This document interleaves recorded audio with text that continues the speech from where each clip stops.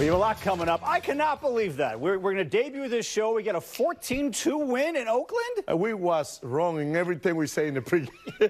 I'm worried about what's happened in the past. Yeah. There's going to be a walk-off loss again in Oakland, but no. That's a beauty thing about baseball. One thing I like the most is just they bring from Seattle to Oakland that winning attitude. Yep. And besides that, they win the first game again in the series. That's right. They haven't been doing that too much. All right, what's coming up after a break? We got the debut, ladies and gentlemen, of this new show, Late Night. With Chuck and Ozzie, we got theme music. By the way, Jay Leno, you bye-bye. Jay Leno? Jay Leno is gone. Well, he already is gone. He's done? Dave Letterman, he's gone. Letterman is gone. Johnny Carson? No, hey, they're looking for, that's my favorite Carson. All right. Well, you know what? After midnight, we can say and do whatever we want on this show. That is coming your way. The debut of Late Night with Chuck and Ozzie is coming your way next.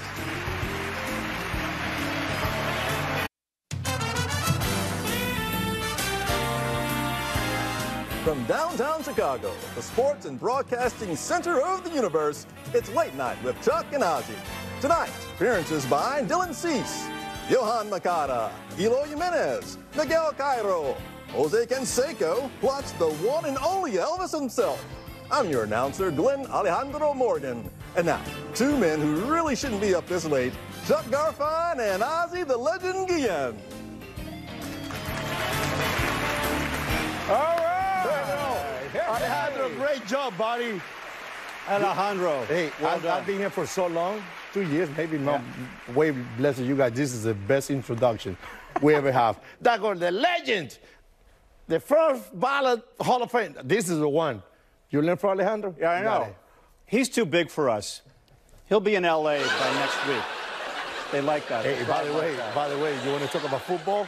Yeah, he can talk about football. We're going to talk about baseball and a whole bunch of other things. By the way, this is not lit. I'm like George Burns. Wait a minute. We just watched a football game a few minutes ago. Yeah, 21 or whatever. Yeah, the White Sox had 2 touchdowns. Yeah, that's it. We just watched a football game. That hat looks really good on you. You know what, buddy?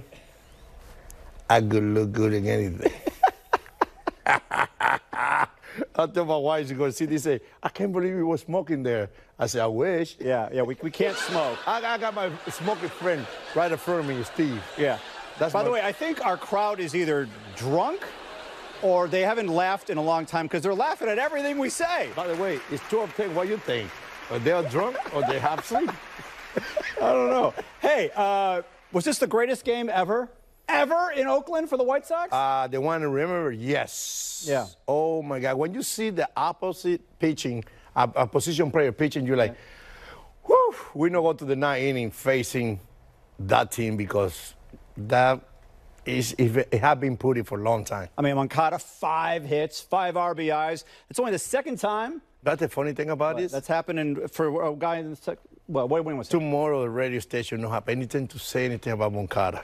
That's true. That could be boring sections. They might be talking about this show, I think, on the radio tomorrow. They should. They always do. Yeah, well, Moncada. We'll get to Moncada.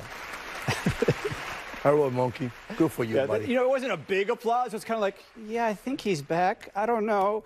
Maybe he's back. Remember what I told you. No worry about what you did for 4 months. Yeah. The biggest month is right now. Right. The biggest 15 days, the people, White Sox fans are going to remember, is the 15 days you play in the pennant race. That's what they're going to remember. All right, so we have Jason Minetti and Gordon Beckham doing the broadcast here tonight for the White Sox. Normally it's Jason and Steve. We noticed NBC Sports Bay Area, they have a different duo. They've got, well, we're going to show you, Dallas Braden and Glenn Kuiper. I think Braden looked like Braden looked like a homeless guy. I see that man on the street, I give him a couple bucks. Here, buddy. Have a great one. Yeah, I mean, so I've never seen a broadcaster. I mean, Dallas Braden, a former Major League Baseball player. I've never seen a broadcaster with a beard like that and tattoos on the air. Well, because I'm not naked. I got a few tattoos. Okay. Just few, not like that. Right. But you know what? But he's like showing I'm them. sorry, all the Miami people. I know you listen to me. That man, I thought it was Fidel Castro in there. Okay. God. Well, Fidel Castro's alive. Jeez. Yeah, there he is. He was dead a long time ago. Yeah. But it's funny because who between Jason... He look like Fidel Castro or not? He does. He does. It look a little like him. Yes. But I'm trying to stay far away from that. Why? Why? Because, well, you had problems with that like 10 years ago. I was in Miami. Who cares? Yeah. By the way, he looked like, what I mean, I cannot say you look like. He does look like him. Yes, I try to stay away. I try to stay away from that. Don't worry. That's the best move. That's a great move. Yeah. So, Jason Benetti, Steve Stone, who could pull that look off, you think? In that one? Most? Yes. Whew. I don't know. Not either one. Neither. No, because Jason is a go by stuff, go by his business. Yeah. My stepfather. I will say you later, maybe tomorrow, late show, I will say why I call him stepfather. Yeah, that's tomorrow. We have another I'm going to say why I call Jason Benetti stepfather. Yeah. And I don't think Stoney going to pull up with that. No. You said, Stoney, can you wear this? Nope. I ain't doing that. Why? I'm Steve Stone. You know who I am? I'm Steve Stone, buddy. I was a Cy Young Award in 1962. He's not going to put that one on. 1980. 80? 1980. Wow, okay. He won 25 games, I think. Wow. Yeah. That's a lot of bad hitters out there. Yeah, well, yeah, I think he was throwing so many sliders, I think, the whole season. I'll tell you what, something nobody can take away from you when you win the Cy Young Award. They can say whatever they want. They can do when you win the Cy Young Award. Tip your cap. All right, so before we get to the game, which was incredible, you got a good Oakland story? I mean, you go to Oakland, crazy things happen, and we've got some stuff coming up. I break 3 TV once. 3 TVs? 3. Was that over fantasy football? I want to know you because they was watching football game. Yeah. And I hate that because they know what's into the game. Then, oh my God, you know what?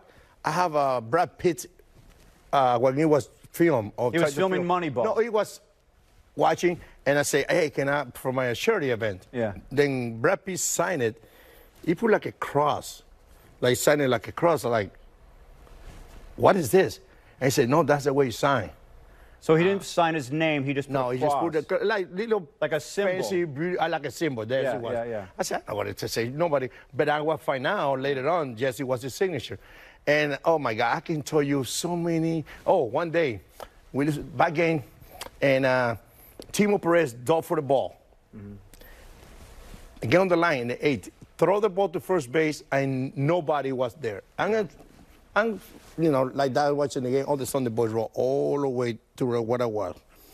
I was so mad because I know now we got first man on second base. Yeah. They go ahead, I grab the ball, throw it, and it's a little bathroom in the corner. Yeah. Right, little bathroom there. The soon I throw it, and I curse. What? I turned and the ball hit me back right there. And I got knocked out. I went down. And Hermie was around me. Hermie Snyder went down me, you okay? I turned around and I cursed. Yeah. Everybody said, you can laugh now. Yeah. You want to laugh. I turned around. Even Ozzie Jr. only was working for the White Sox. Then they was on the ground laughing. I don't have any, it's like, bro. It's just like, and then what happened? Walk off. We done. And I got after the game. I remember Mark Burley bring ice to my office. Here you go, buddy. Not for your vodka. It's for your face. This thing was... I don't know what's funnier. Ozzie's story or our audience that thinks everything... Oh, we got audience. Our audience thinks has not been out of the house since the pandemic and is laughing at every single thing that you say. I thought that's oh, my God. We're going to talk about travel to Oakland. Yeah. We have to make like 10 shows. Okay. Should we talk about the game or keep going with this? Yeah, talk about the game. Why not? All right. All right, we'll go to the game. They won 14-2. Play of the game brought to you by Elgin Hyundai, home of the double guarantee. How about this, ladies and gentlemen? Elvis Andrus and Yoán Moncada, they opened the game with back-to-back home runs. We were talking about the house of horrors that Oakland has been for the White Sox. Well, Elvis Andrus knows nothing about that. His first game since being released by the A's does this. You know what? This guy brings a lot of energy to the ball club. And my boy, please wake up. Please wake up, because as soon as you wake up, people forgot how terrible you was for 4 months. How bad you was. I think this is nowadays, if you bring this game to win the division, people will appreciate what you did. just to win the division. Yeah, okay, so then you think, okay, it's 2-0. How about some more? They jump ahead to the second inning. The very next inning, here's Elvis Andrus. You know things are going well when you get an RBI single with this. Exit velocity was what? Exit velocity is overrated. Overrated. The exit velocity I like, the 2-1 we showed earlier. Yes. Out of the ballpark. Speaking of which, it's Moncada again. What's gotten into him, you think? He listened to me. Oh. I talked to him about it. It's time to wake up, buddy. It's time. By the way, that's right-handed too. Right-handed is being struggled. Yeah. Right-hander, left-hander, no matter where he hit, it has been struggle. I'm very glad for him to step up tonight and did what he did. All right, so that was a home. That's a blast. Third of the game. Fourth inning, you got Eloy Jimenez, who had three hits, 3 RBIs yesterday in Seattle. This is a 2-run jack to make it 8-0. Is he starting to learn That's not surprise me. how to be a DH? Because he was always saying, I can't DH, I need to be out there hitting. But now he's forced to DH more, and he's learning how to be a DH because there's an art to it. I think somebody told him, said, if you're not DH, you'll be in Mexico playing. You cannot play the field. You get hurt so quick. You cannot run the bases. How we going to keep you healthy? Just like that. He home runs, you just walk through the bases. And that guy do that. Man, this man is the best hitter they have for a long time. This guy, when he's healthy, he's a room producer. Yeah. This guy can go out there and can carry the ball club. And nobody take that away from him because he's a great hitter. All right, and now we have Romy Gonzalez. He goes 4 for 5, a single, a double, a 3-run homer. This makes it 14-0. Okay, you know what's the funny thing about it? You talk about TA. You talking where they're going to play Andrews when TA coming back. How about this kid? This kid is be producing like crazy. Same way with Zavala. A lot of people say with Grandazzi back, we play Zavala. I think I like the idea. Play him first base. Yeah. It'll be a DH. Catch it once in a while because Zavala doing a tremendous job. One thing about this now, the next 30, 26 games they have left, you have to think with your brain, not with your heart. All right, so look at these numbers here. 7th time in franchise history they've hit back-to-back leadoff home runs. Andrus, his first career leadoff home run. Moncada, first multi-homer game since 2019. The White Sox now 19 homers in their last 10 games. So, are they back? Are they officially back? Or what do you got to see more from the White Sox to say, this is the team we've been expecting all year? I think, I'm not going to say they're back. Not yet, because we see that before. We see that kind of action before, but they're playing better. Yeah. They play better. They showed last week when they played Seattle how good they can be, and I hope they continue to do it. But I'm not going to sit there and say, oh, wow, this is my team, because you never know. The way they play all summer, yeah. I say they're bad because when you play 100 games, 162 games, you got to be good for 10 days by mistake. Yeah. And that's right now, and I think that's very important to do it right now because in the middle of the pennant race. All right, this is the most runs the Sox have ever scored in Oakland. Most runs. By the way, you can put two road trips together and they're not even getting close to score those runs. They have tough time to score. We have, I would include myself as a player, as a manager, very tough time to score in Oakland. You know why? Not because the team was bad. Oakland Athletics, they have a good pitching staff back then too. Do you like my hat I gave you? It's an ugly hat, but I look good on it. So here's the story. I look like Bozo. No, you don't look like Bozo. You could wear any fedora and you're going to look great. I did? Yeah. I got a few in my house from Panama. The story behind that hat. You ever see the movie Caddyshack? Yes, of course I do. Okay. I just, wasn't sure. So Cindy Morgan, who played Lacey Underall, the very good-looking, attractive woman. Okay, good. Say that because I know your wife Liz is sleeping. She's sleeping. Okay. She's not watching this. She came and visited the set. She showed up with that hat. That's the hat, not the same exact one, like not the one they used in the movie, but it's a replica of the hat that Ted Knight was wearing, and Rodney Dangerfield saw it, and he goes, "Boy, what'd you get? You get a free bowl of soup with that hat?" By the way, that's a one of the craziest movies I watched. Well, they didn't even laugh at that. Well, they don't watch it. Thank you. They don't watch it, but that's. I wasn't trying to deliver a big line, but that was kind of funny, and they were just snoozing. By the way, this is one of the best. You know what's funny? When you come from Latin America in 1980s, and that guy make you laugh. I don't understand what it was saying. Rodney Dangerfield. The funny, the funny faces, all the stuff. Back to school. Yeah. Woo. Funny thing. Yes. I want to do that. I want to go back to kindergarten with Adela. Yeah. Here's one of my favorite jokes from Rodney Dangerfield. Was that his dating life was like shooting pool with a rope. Really good, right? Yes. Yeah. I told Steve early on a joke, but I'm not going to say it here. Yeah, it's not. No, it's clean. Well, it's clean. It's a clean. I don't think it's a clean. Steve says no. No, it's a clean one. No. Not curse, nothing, but it's like, it's a funny one. Okay. Rodney also said that his wife was so stupid it took her an hour and a half to watch 60 Minutes. Oh, he's a divorce guy right there. Hey, he's going to be a divorce pretty soon. He said that his wife was so overweight when she wore high heels, she struck oil. I don't know, Chuck, you got that talent. I have a lot of hidden talents over here, let me tell you. Anyway, let's talk some pitching. Here's the field coverage pitching recap brought to you by Liberty Mutual Insurance.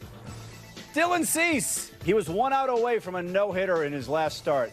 It was amazing, and now he's facing this A's team that is on the verge of being the third worst hitting team in the history of the American League. They're batting .216 coming in. I wasn't going to say he was going to throw a no-hitter, but I was pretty confident he was going to do something similar to this. 6 innings, just 3 hits, no run. I tell you what, if you interview Cease right now about this game, you say, this is the weirdest I ever feel in the mound in the last 2 years. Why? Because he never pitched a game this open. Yeah. This comfortable. And I go, it's not easy. Say, hey, listen, you guys 1-0-0 now. Don't change. Don't change your approach. You're looking for a Cy Young Award. Don't go out there. And I tell you what, that's going to be hard for him to say, my God, I had to think about it, how good I had to pitch with the lead like this, what I have. So now he's 14-6. He's lowered his ERA to 2.06. I want to ask our audience, do you think Dylan Cease should be the Cy Young Award winner in the American League? By a round of applause, what do you think? Nope. No, they're laughing. They're laughing. They're saying no. Not yet. You know me. You know how I feel. Who's running our audio? I said, you know what's funny? I feel, you know me. I believe. I know these kids. I love these kids, and it was Dylan Cease, the one he's right now. Yes. I was a big fan. I'm still a bigger fan now because I see him do so many things on the field. I love it. Yeah. But I think you got to give me a couple of good outings and Mr. Verlander stay out of the system. Okay. Because it's not that. You're going to have a very, very tough guy to compete with. Okay. I'm still upset in our audience. I'm saying, how about Cy Young Award for Dylan Cease, and they're laughing. They're honest. Get out of here. No, they're honest. They're honest. They don't know what they're talking about. Well, this imaginary audience that we have. They might know more than you because you think he will be. They know that. All serious. Well, kidding aside, being serious here. Yeah, he's still. It's Verlander. Okay. It's still, but we keep it aside. With every other start he has, with Verlander on the injured list, if he continues to do this, ladies and gentlemen. You said 2 stars. I say that. Yeah. I said that. I need 2 more stars, 3 more stars to start making things little flavor, little bit tighter. But right now, I don't think Verlander has been too good for that award. Okay. Let's hear from Miguel Cairo speaking after this insane win, 14-2, brought to you by Comcast Business Beyond Fast. You talk about late show, listen to Cairo. How do you kind of size that one up in a nutshell, Miguel? It was nice to see those bats. And, you know, Moncada, Ganso, everyone get good at bats, and, you know, it was nice to put a quicker number in there today. What have you liked about Moncada's approach at the plate? He's been aggressive, he's swinging it, and that's what we're looking, and I'm glad it's happening right now, and you know, like right now when it matters, and he's doing a really good job, so, and I keep playing it. They want to play it, he's going to be in the lineup. As far as what you saw tonight from Dylan Cease as well. Dylan that's what you're going to see every time that he goes out there. He goes out to the hitters, you know, a little trouble in a few innings, but he knows how to come out of it. So it was good to. It was a good around game today. There's almost so many accomplishments up and down the lineup. It's hard to keep track of them. But for Romy Gonzalez, I believe it was his first ever 4-hit game. What's it been like to see him putting things together? He's been getting good at bats since he's been playing, and I told him that you're gonna be playing, and I told him have fun, go out there and just do your job and don't worry about anything. That's something that I like to do. Just have fun, go out there and perform. This is going to sound crazy, but ever worry about scoring too many runs? It's always nice to score a lot of runs. I don't care about tomorrow. Today, it was a good day. Elvis, we talked about Elvis before the game, but for him just to set the spark at the top of the lineup as well, just how important was it to kind of just jump on the rally? Elvis is a professional hitter, professional baseball player.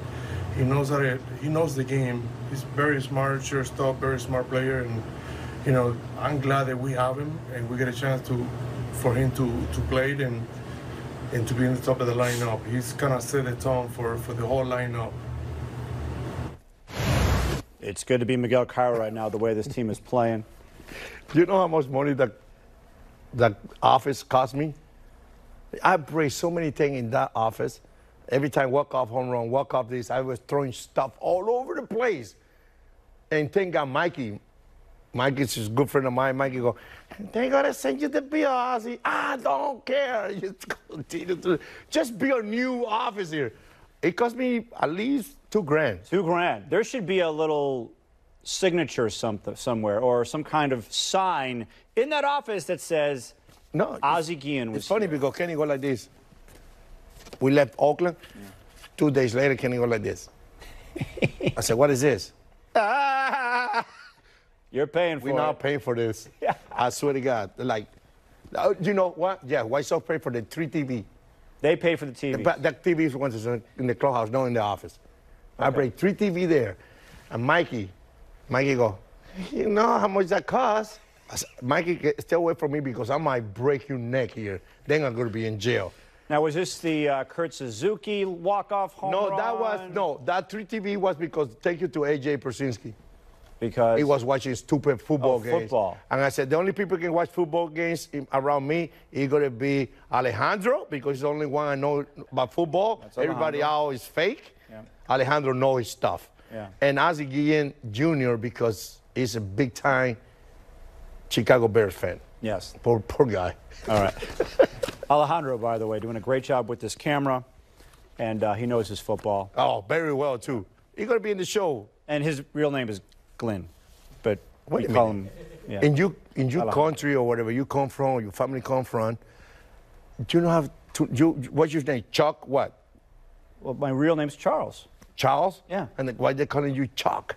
Yeah, it's a nickname. Okay, Charles what? Charles Barkley? Oh, you mean my last name or middle name? No, you have to have 2 names. No, you have Charles Allen. Huh? Charles Allen. That's why they're calling you Chuck. Okay, that man, his second name is Alejandro. Oh, your middle name is Alejandro? Yes, middle name. I'm sorry, no second name, middle name. Okay. Alejandro. Right. And I remember his name because I'm very bad with names, and you guys know that. But you remember Alejandro? No, I know why. Because my grandfather, his name Alejandro, and I hate his guts so bad. And I say, you know what? Because Alejandro made me hate him, I had to be the best grandfather ever, and I am. You are. #1 grandfather in the world right here.